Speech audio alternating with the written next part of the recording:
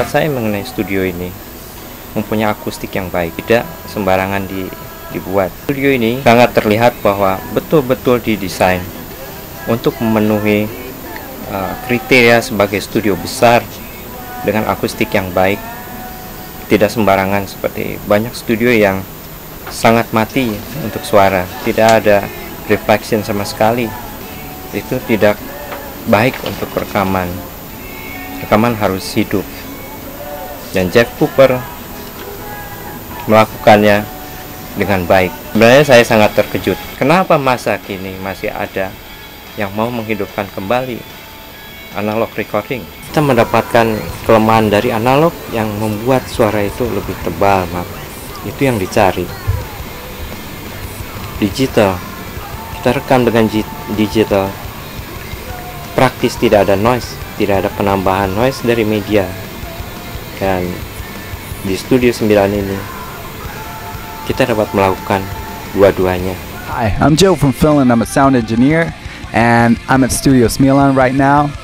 And I gotta say, if you're a musician, artist, label, whatever, you know, I think you should work here, because I mean, the acoustics here are great, and the equipment is great. I mean, seriously, you can do whatever that you want here with a high quality sound.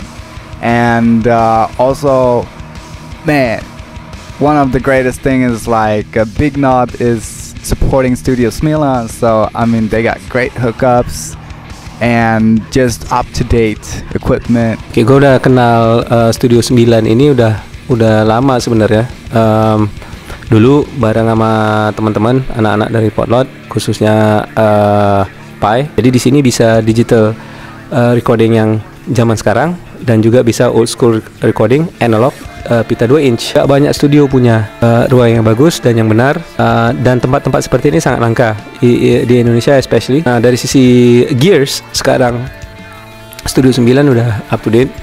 Gue ngeliat banyak perubahan, penambahan. Every time gue datang, minggu ke minggu ada aja alat baru, alat-alat yang keren-keren. Gue Bowie dari Gugun Blue Shelter dan Topati bertiga. Senang gue studio ini dihidupkan kembali. Semua simbal baru, drumnya juga legend. Semoga dengan adanya studio ini banyak band-band kelas internasional yang dihasilkan. Yang membedakan Studio 9 dari studio-studio lain, akustiknya ini bagus banget. Jadi studio-studio di Indonesia kan jarang tuh yang akustik kayak kelas internasional. Pertama kali gua tahu Studio 9 kebetulan sama gitaris gua Ezra yang sebelumnya udah pengalaman dengan band-band kayak SLANK yang memang di Potlot, dan senior-senior yang udah lama ngerasain studio di sini. Banyak yang udah kita rasain di tempat lain, terus coba latihan di sini.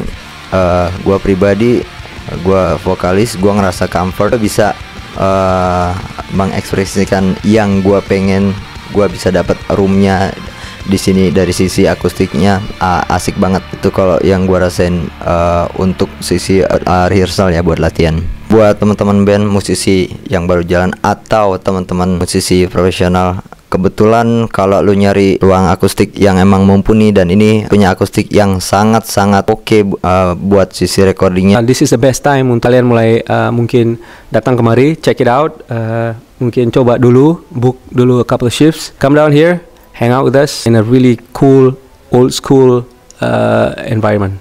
Untuk anak-anak band di Jakarta atau di luar kota, kalau misalnya udah tahu tentang Studio 9, harus dicoba. Karena kenapa? Pasti hasilnya di atas rata-rata. Berani jamin. To all sound engineers, musicians, artists, and record labels, come down to Studio 9 and just get in touch with it. Like, they got the best equipment right now in the market, and they can get pretty much anything. And like I said, the acoustics are great.